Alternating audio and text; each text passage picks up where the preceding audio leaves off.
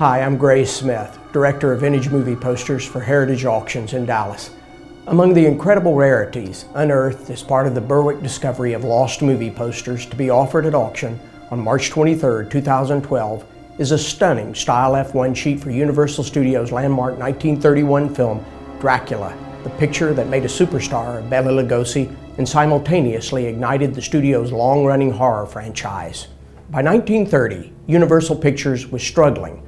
That changed quickly, however, when Carl Laemmle, Jr. became head of production and decided to take a chance on a new genre, one largely ignored by the other studios. Looking to a successful Broadway adaptation of Bram Stoker's classic novel, Laemmle greenlit a film version of Dracula, largely over the objections of his father, Laemmle Sr. Jr. won out in the end, a movie that would have far-reaching implications for both Universal and for the future of the horror genre.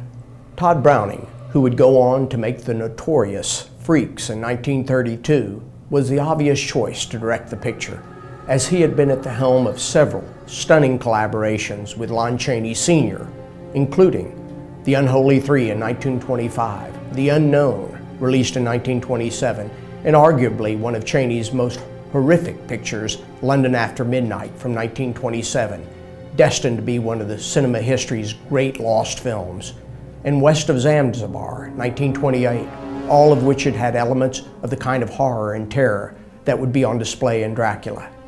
He was the perfect director for the kind of picture Jr. wanted to make. However, since Chaney, the reigning horror film star and the natural choice for the role, died suddenly prior to the start of production, the hunt was on to find a new leading man. Bela Lugosi had been playing the role of Dracula on Broadway since 1927 and was in consideration for the role, but Universal originally wanted more bankable names.